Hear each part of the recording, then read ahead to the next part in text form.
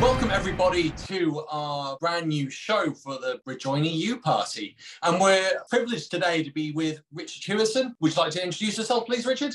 Definitely a privilege, of course, Alex. So thank you very much for that wonderful introduction. My name is Richard Hewison.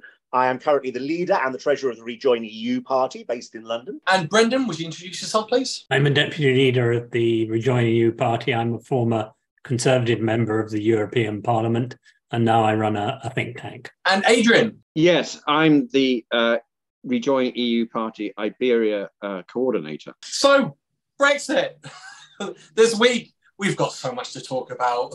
So, it's actually like, it's very strange. Some weeks it's so quiet, and other weeks it just explodes, and there's just too much going on. It's like a roller coaster. Richard, Suella Braverman, how's everything going with her? Well, she's had a great week, hasn't she, really? I think one of the interesting things, I think, in politics is obviously the actual driving offence itself and what happened. Probably would be small beer usually, but I think it indicates the amount of hatred and vitriol within the Conservative Party that we've seen. And let's be honest, so many non-Suella fans have been briefing against her this week and making this into a much bigger issue. The thing that I find quite sad is it is overshadowing some of the real damage that she's been doing as Home Secretary. And there are so many reasons she should be removed from office because she asked someone about a driving speed awareness course probably isn't the major one on my list. Do you think there's, to a certain extent, the reason of keeping her in is to keep Brexiteers within the Conservative Party happy? It's definitely to keep the hard right on board. I mean, we saw this NatC conference definitely build for exactly that particular dog whistle purpose. And I think Sunak is so weak as a leader. He just can't afford to lose that wing of his party. He still has this desperate fantasy that he's going to come back elected for a majority government. And what I would say is if he can't govern with a majority of 80, he's not going to govern even if he gets a majority of 2 after the next election. And Brendan, as a former Conservative member, what are your thoughts on Rishi Sunak? What are your thoughts on Suella Braverman being kept in? Is it all down to Brexit or is it down to party politics? Well, it's partly for Brexit to reassure the ERG and people like that Sunak is still with them. But I think it's also partly in order to present himself as being, as it were, less extreme. There are, the analysis runs, people within the Conservative Party who are extreme. There's Truss and there's Rees-Mogg and there's Braverman. But Sunak, is different to her. Now, there's a logical flaw there, because if he was so different to her, he would have got rid of her quite a long time ago. But nevertheless, I think he does like the idea that he can reassure the moderates, if such people still exist, and there are a few within the parliamentary party, I think, rather than within the membership. Within the parliamentary party, there are people who respond to private briefing from Sunak and his friends. Well, you see, I'm not like Braverman at all. She's the unacceptable face of conservatism, but I'm the acceptable face. I think it is partly weakness, but I think also there's a strategy being pursued here. I feel there's a strategy there, Brendan. Are you going to secretly come out and go back into the Tory party and run for leadership? Don't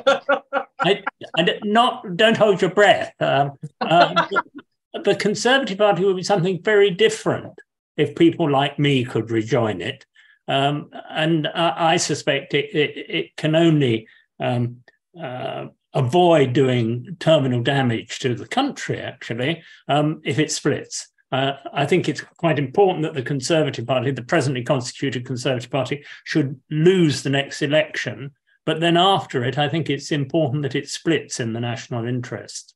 Adrian, what are your thoughts? I mean, obviously, based in Portugal, what are your thoughts? I mean, what are you hearing over there? Well, I mean, you know, we get to hear little bits now and then, but you know, it's not the kind of issue that dominates things from day to day, obviously, in the way that it dominates things in the UK. There is a general feeling of, you know, collapse, that things are crumbling. Wow. I mean, I had just yesterday, finally, my residency card delivered here. Wonderfully for me as an Orthodox Christian, it was on Ascension Day, so rising up. Parabéns.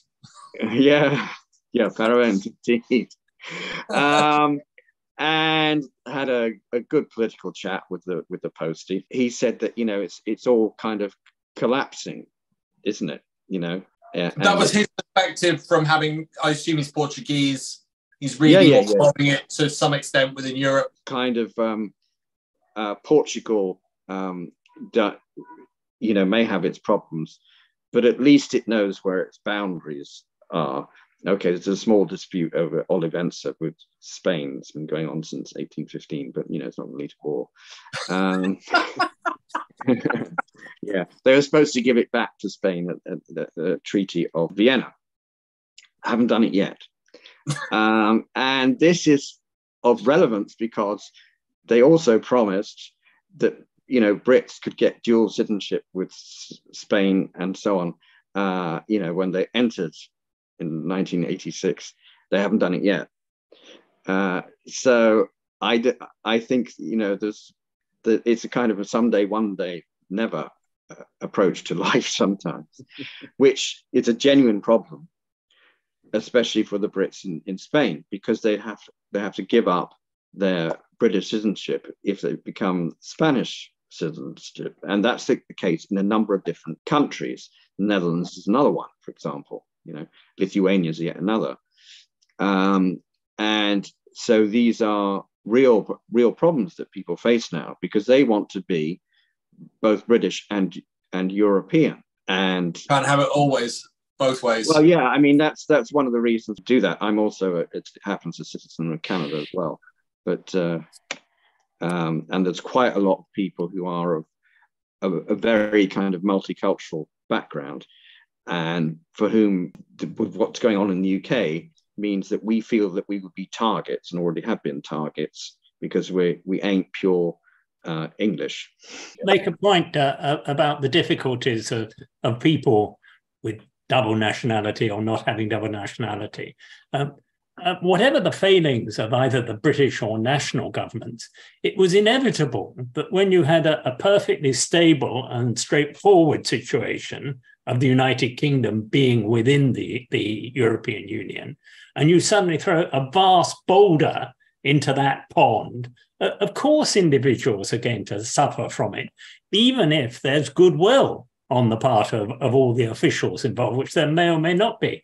It's such an enormous upheaval that it's inconceivable that there shouldn't be a fallout and personal victims and unfairness arising from Brexit for citizens who are in an unusual position.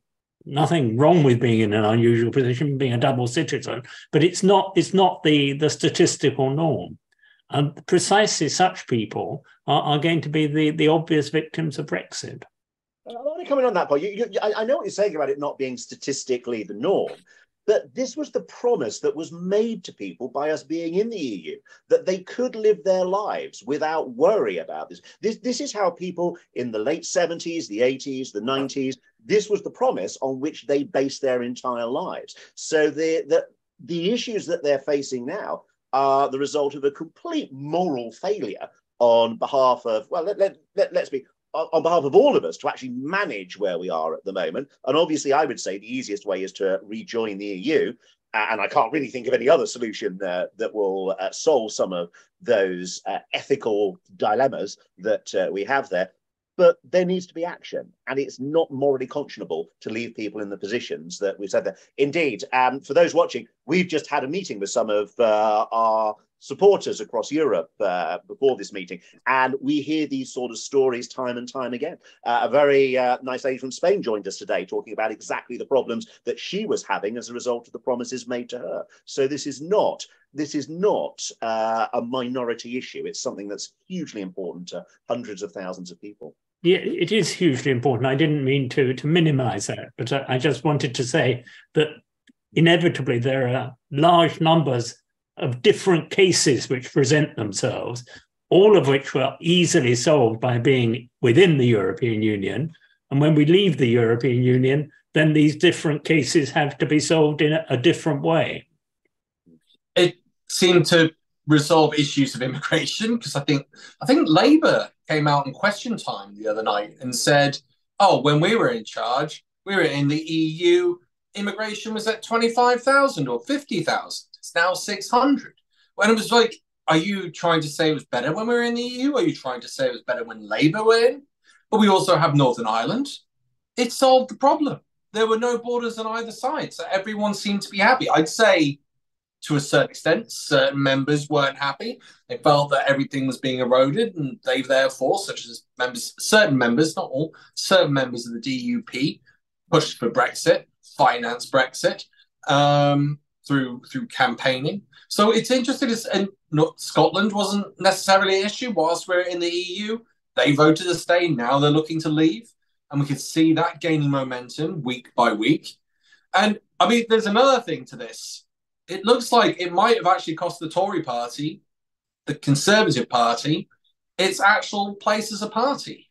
It looks like it's crumbling from the inside. I mean, we've had arguments with Richard about this before. I'm going to bring in Adrian. I've had discussions with Richard before about this, who said Boris Johnson wouldn't be in power if it wasn't for Brexit, or the likelihood it would be less likely for him to be in power. Adrian, what are your thoughts on Boris Johnson and rejoining or being in the EU? Does that actually resolve a lot of issues that Britain has been facing over the last 50, 100 years? It doesn't resolve all of them, but it does resolve an awful lot of them.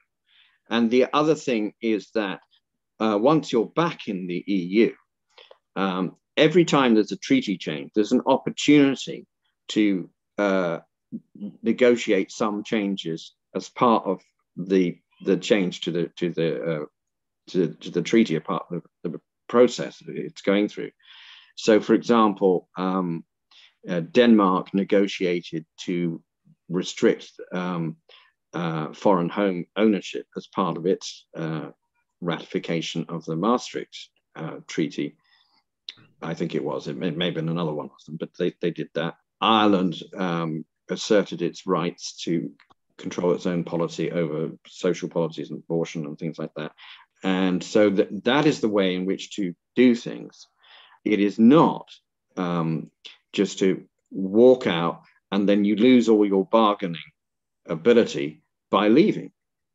The only thing you've got left if you leave is making some financial contributions. But, that's no good. There's a danger of not rejoining, of things getting worse and worse and worse. And that is why the British electorate is now, latest figures I've seen, it's like, I think 63% to 37% in favor of rejoining, or at least regretting leaving, which is not quite the same thing, but it's heading that direction. It is different. That doesn't mean that 63% of people want to rejoin, in the sense that they will be prepared to go through the political process of rejoining. Yeah. And I think I'd add something to what Adrian just said, that, of course, being in the EU wouldn't solve all the United Kingdom's problem, but the process of rejoining the European Union, I think, would be a very salutary one for the United Kingdom, because I think it would have to realise that it's not just made a mistake, but it's made a mistake for rather silly reasons. The idea that somehow we were less dependent on the European Union than they were on us. We held all the cards, we could have our cake and eat it. I think those were damaging national myths, and they were to do with the psychological problems of the United Kingdom.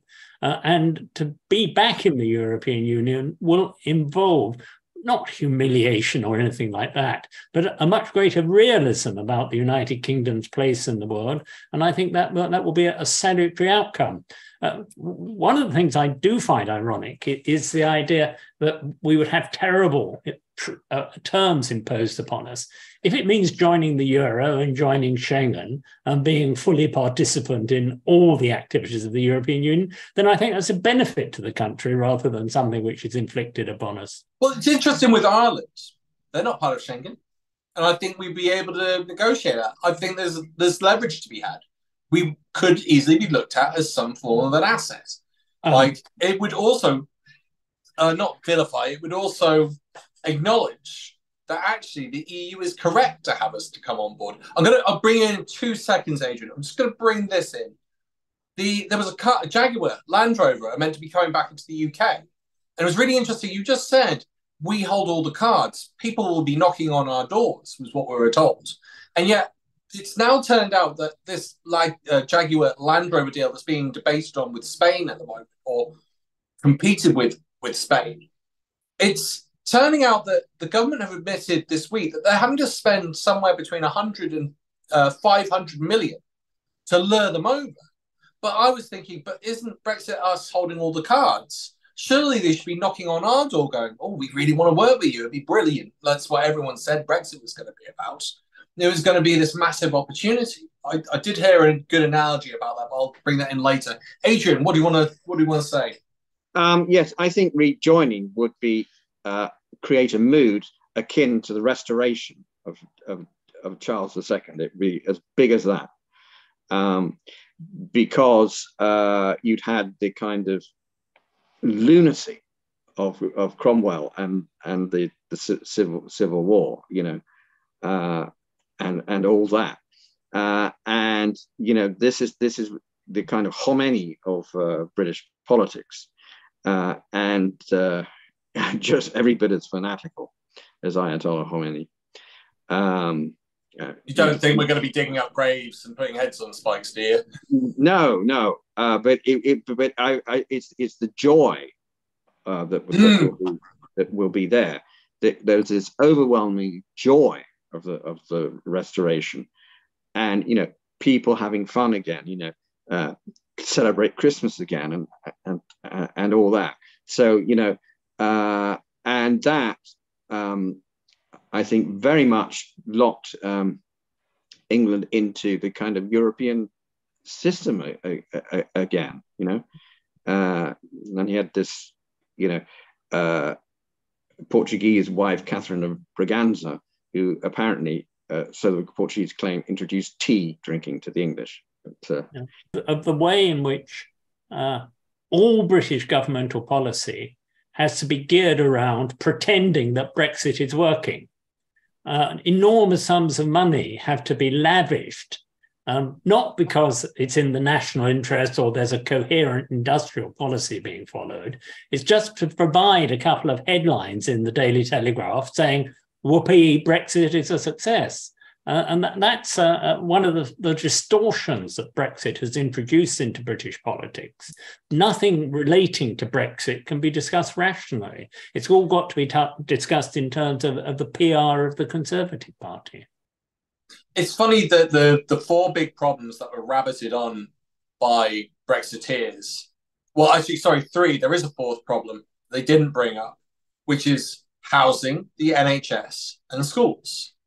And arguably, immigration isn't the problem to that, it's the solution to that, as well as bringing in people from the UK and stepping it up and increasing the ability of everyone to get into any position, social mobility essentially, which has been restricted for the last 13 years and damaged as a result of the 2008 crash.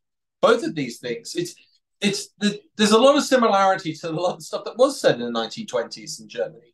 When you talk about blaming for the loss of World War I, there was a thing about being stabbed in the back, and it feels very much like the Brexiteers are heading in that direction. They made these promises of victory, and when victory was achieved, it was shown that actually the people that were telling you this is a bad idea were actually correct. But no. I mean, Nigel Farage was on TV saying that, and you made a great point, Brendan, about that Jaguar Land Rover. We're trying to lure them over through bribery, not through just being great and being British. Richard, I can see you're nodding quite a bit to this. What are your thoughts? Yeah, in a way, I feel a bit sad because Brendan's absolutely right about what we're seeing to justify the Conservative Party. It's the same old rhetoric that we had 7 years ago. And I must say, it's starting to strike me more and more that belief in Brexit is a bit like belief in Santa Claus, isn't it?